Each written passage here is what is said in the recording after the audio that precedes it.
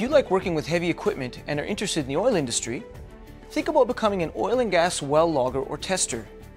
This is a group of occupations that use specialized tools, instruments, and equipment to test rock formations for oil and gas well potential.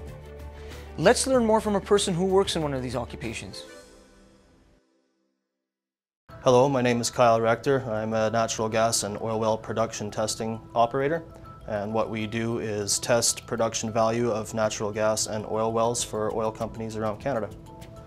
As a production well tester, it's our job to determine the amount of oil or gas and measure it at the rate it comes out and relay information on the production value of each oil and gas well for the oil companies. We also provide a level of safety and information regarding the pressures and what we're actually extracting out of the ground before it's sent off to the next stage of production.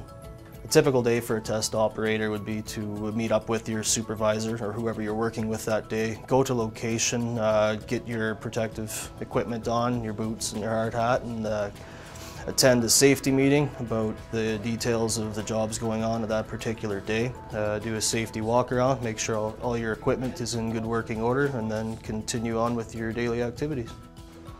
A well test operator will assist with the setup of equipment and then the monitoring of pressures and fluid levels that come out of the well, and relay that information to the supervisor, and then it's sent off to the oil companies. Our job takes place mainly outside. We work in all types of weathers, so if you can brave the elements, then this job might be for you. The majority of our work takes place in the field. It could be close to home, it could be way out far away from home, but I think that's what I like about it. A little bit of travel involved, and you never really know where you're going to end up. I would say 90% of the training is provided by the company in the field and doesn't really require post-secondary education. The other 10% would be made up of training basically for your safety tickets. After high school, I was interested in getting into the oil and gas industry. I had family involved in it, and I had heard a lot of good things about the industry, and testing happened to be where I started out, and I've been here ever since.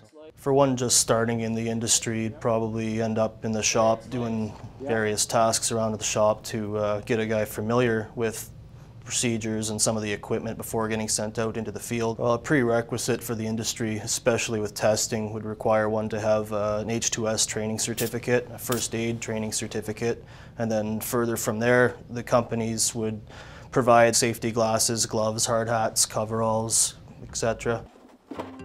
Skills that would be an asset for this job would be to be mechanically inclined, be able to participate in a team environment, and great communication skills is key too. A good knowledge of tools would be an asset for this job. You're using wrenches, hammers, pipe wrenches. What I look for in a new test operator is someone who is eager to work, energetic, easy to get along with, and good communication skills.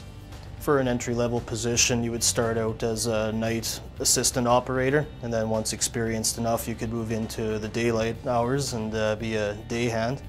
And then once you're experienced enough to run things on your own, you would go to night supervisor. And then once experienced enough there, you would go to day supervisor. And from there, who knows? Some of the challenges I like about the job are working outdoors with different weather. You know, it can be a physical challenge, mental challenge. It's not your typical 9 to 5. You meet a variety of different people, and it's an excellent wage, and it's a well-rounded job. I think at the end of the day, you feel a sense of self-accomplishment. You went out and provided your best effort and be part of a team and did your job safely and professionally. Employers prefer to hire high school graduates and train loggers and testers on the job. Related courses and experience are definite assets, and a valid driver's license is often required.